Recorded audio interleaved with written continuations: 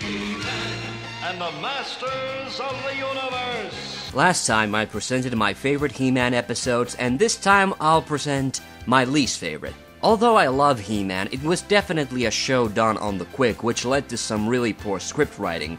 Also, not all the episode directors were really good at using the iconic stock footage, which is why some episodes really come off as sloppy. Once again, all of these episodes are from Season 1, and there are plenty of other bad episodes besides these ones that you might want to give a pass. Here's just a few of them. It's Not My Fault, The Defection, and Star Child. Now, let's get on with the list.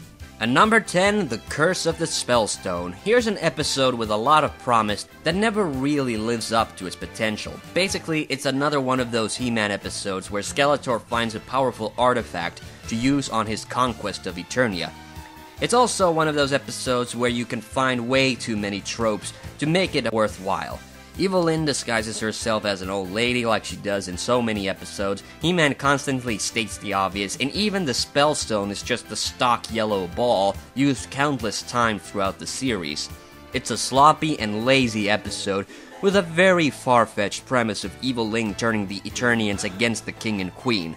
However, this episode has a pretty decent appearance by Stratos, some funny lines, and even some decent original animation, so I let it off easy. Number 9, Ordeal in the Darklands. Teela wants to go test out her skills in the Darklands, but becomes captured by the wizard Kor, who thinks his daughter has been abducted by He-Man.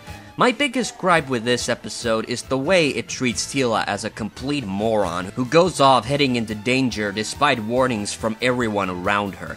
I'm going to the Darklands and that's final! But it's a sloppy and messy episode overall. They even blatantly recycle the character Celise from a prior episode to play Kor's daughter. Recycling character models isn't a rarity in He-Man, but this time they didn't even change her clothes or hair color. The only reason this episode is only number 9 is because of the Crimson Scourge, who made my list of favorite He-Man monsters.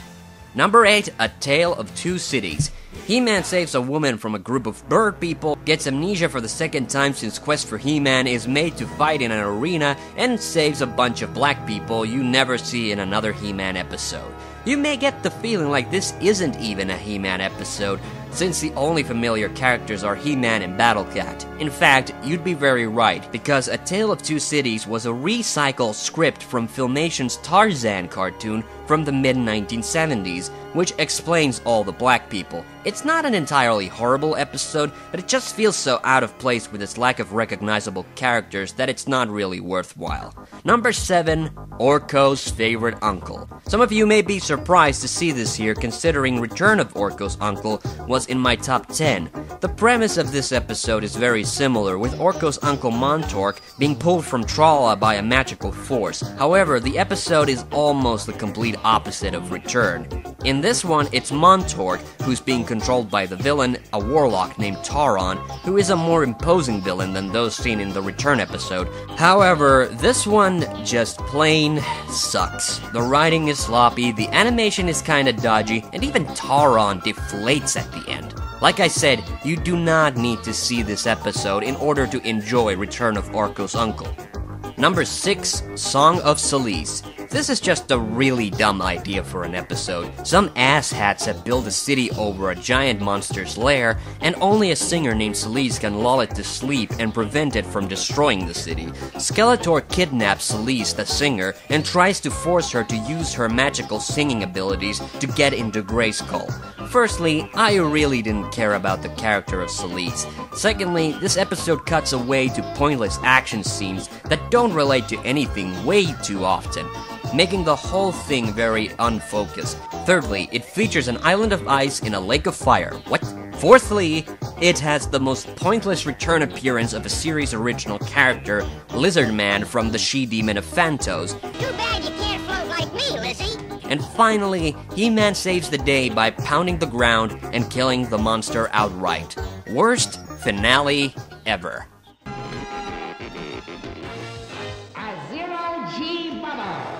I always said you were a lightweight, Skeletor. Number 5, The Diamond Ray of Disappearance. This, actually, is the pilot episode of the series, but I'd say one of the single worst episodes overall. Like the Curse of the Spellstone, it's just about Skeletor finding a magic artifact to take down the heroes. The finale is what ruins this one for me. It's just really sloppy and poorly executed. However, this episode was the first animated, so I think it doesn't deserve to be any higher, because obviously Filmation was still getting its shit together at this point. It does have the entire Council of Evil, which is nice, and some pilot one-off elements which are interesting, but what kills it for me is that the villains are trying to open the drawbridge with a frickin' hook and rope. Attach the rope. Number 4, The Time Corridor. This is another episode I wish would have been a lot better than it really is. Skeletor basically goes back in time to plant the Wheel of Infinity, which is supposed to destroy Castle Grayskull in the future, or, present. The problem is that the premise alone doesn't make any sense to me. I mean, isn't Skeletor trying to conquer, not destroy Grayskull? Whatever. Secondly, the overall writing and dialogue in this episode is just very poor. Thirdly, it features a completely pointless original character, Fangman, who's just a cheap replacement Beastman. And finally, the ape men that Skeletor uses as his lackeys were just really annoying. Number 3, Khalasar Awakes. This episode not only has a ridiculous premise, but loads of crap that just doesn't make any sense to me. Skeletor uses the Collector to gather energy from living things to bring a giant statue to life in order to get into Grayskull. This is what you call the stupid questions episode. Firstly, where the crap does Queen Marlena get that completely random bit about the effects of Skeletor's being becoming permanent by sundown? Secondly, how did the sorceress know to make a magic hoop to connect Skeletor's beams to undo their effects? And thirdly, why did Skeletor go through all that trouble when He-Man just defeats Khalasar with one punch? There are just way too many logic problems for this episode to be at all enjoyable. Number 2, A Beastly Sideshow. Beastman disguises himself as a carnival owner and uses Pretty Kitty to kidnap Cringer. This is an episode which could have had some promise, especially since it really deals with the relationship of Adam and Cringer, but it's just way too stupid to be any good. Firstly, it's just very sloppy. Secondly, who the fuck is Pretty Kitty, and where did she disappear to after they nabbed Cringer? I've always suspected she was just Panther in drag. Thirdly, after He-Man finds Cringer, he decides to go after Skeletor rather than just get the hell out of Snake Mountain. And finally, the day is saved by using Pepper. Yay. Number 1, The Royal Cousin. There are a number of reasons I hate this episode, but the biggest and most important of all, Jeremy! I want to keep it! I told you, you don't have enough money. This little butt munch is the single most annoying child character I've seen in any cartoon. Here are just some of his finest moments. The last time I saw you, you were just a baby. Big deal. This is Man-at-Arms. Don't you have a real name? Do it again or I'll tell the king you were mean to me. My cousin's a real charmer, all right. Secondly, this episode just doesn't have any finesse to it, unlike Creatures from the Tar Swamp, which featured another bitchy cousin of Adam's, but was actually very enjoyable. Just look at this mess of a scene. Jeremy, bring me my machine. Stop the boy! In the end, this episode just left a bad taste in my mouth, and it never washes away no matter how many times I see this episode. It is absolutely, and by far, the worst He-Man episode ever. Don't tell me. Tell He-Man. I am telling He-Man. This has been HANDE the HANDE Mackin, and see you on the next one. Forces of Skeletor.